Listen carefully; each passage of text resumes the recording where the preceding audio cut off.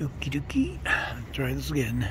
Keep getting cars passing me by, but on this little moist area on this rocky bank, there's a number of things, and one of them is this. This is really too cute to pass up. I've seen it a couple of times, but anyway, highly divided lobed petals. Let's see.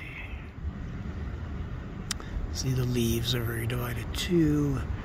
Yes, it looks kind of like Ranunculaceae, but it's in Saxifragaceae.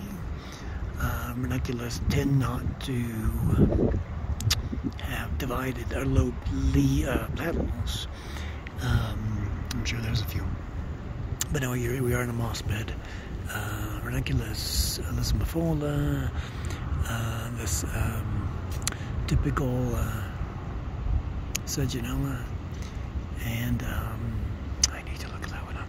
But anyway, so this is Saxifragaceae, and this is Lithophragma glabrum, and it is fairly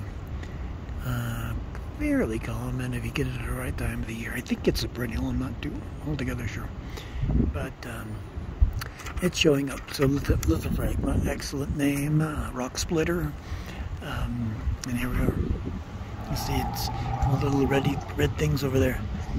So all over the place. It's interesting mosses too, but I can't tell you, they almost look like Bryum argentinum. But anyway, Lithophragma, let's see if I can get the wind knots. Okay.